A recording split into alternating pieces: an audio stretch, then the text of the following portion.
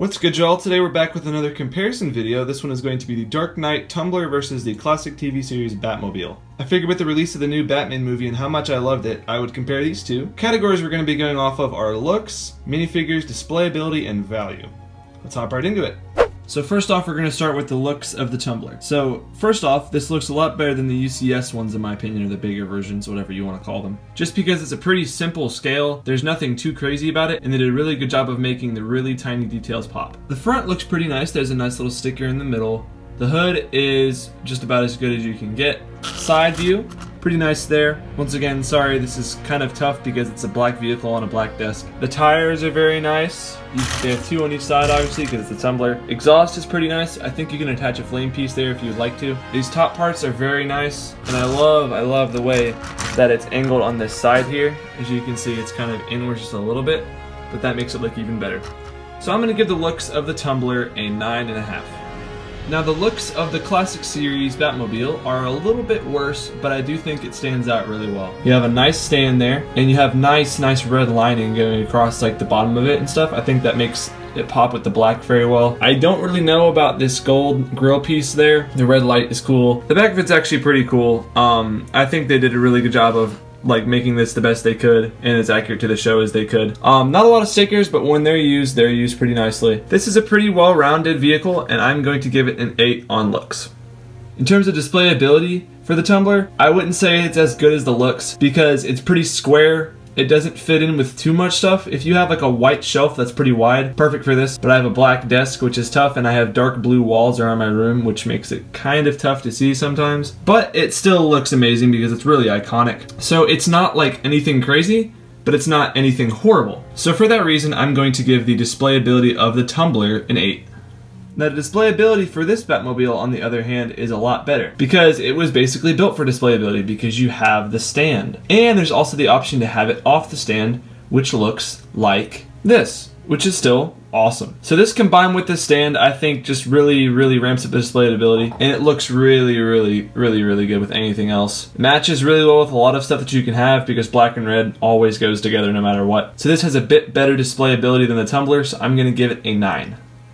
Next we have the minifigures for the Tumbler, and these I think are very accurate to the movie because you have a nice scarecrow with a pretty accurate mask, and the strap coming down off his torso is also very accurate to the movie. And then you have a nice Batman, no leg printing, but that's okay, it's a cheap set, so I understand why they'd put no leg printing in there. Just plain old Batman, but I think it's really nice. I love the belt there, it matches really well. So simple Batman, unique scarecrow. Nothing like amazing, but I do really like them. So I'm gonna give the minifigures for the Tumbler a 9.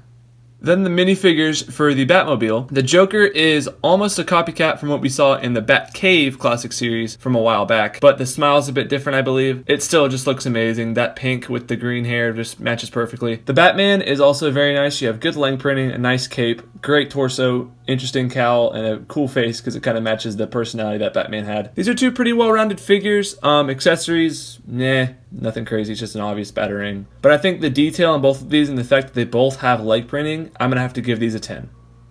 Then the value for the Tumbler. This one has the same amount of minifigures as the Batmobile, but it's a higher price tag, and the price per part ratio is not as good. Comes with around 440 parts. You get 2 minifigures with no leg printing, but you get a really nice build. Some interesting parts, but they're mostly black parts. Not a lot of stickers either. Minifigures are nice, build is nice, displayability is nice, but I don't see a lot of value unless this set just skyrockets when it retires, and I have no idea if it will or not. It's obviously going to go up, but it just depends how much it's going to go up, and because of that fact, I'm not sure about how high I could put the value, but I know that I can put it at a decent level, so I'm going to give this an 8.5. Now onto the value of the Batmobile. So for $30, that's the price tag on the set, you get 2 minifigures and the Batmobile, along with its stand. It comes with 345 parts for 30 bucks, which is a pretty decent price per part ratio. There's not too many crazy parts, there's a couple unique stickers. Nothing too crazy, although this is going to be probably worth something eventually if the set goes up. So I think the 2 minifigures are very nice for a $30 set, honestly. So this is one that I'd buy like over a lot of other $30 sets that are out right now. Definitely recommend getting this one because it's really nice value. So I'm going to give this a 9.5 on value. Now the all-important question, which one of these is better? If you've been doing your math, you know which one it is. So the Tumbler is pretty good. you know, you get a nice build, decent value, great minifigures, decent displayability. This one ended up with 35. The Batmobile, you get really nice minifigures, good build, great value, nice sticker obviously, great details, and the Batmobile got a 36.5. So the classic TV series Batmobile is, in my opinion, better than the Tumbler, although the Tumbler is very nice, don't doubt me on that. These are two amazing sets. I'd recommend buying both, but first, the Batmobile. Alright y'all, that was my comparison of the Tumbler and the Batmobile. I hope y'all enjoyed, and I will see you guys in the next video. Peace.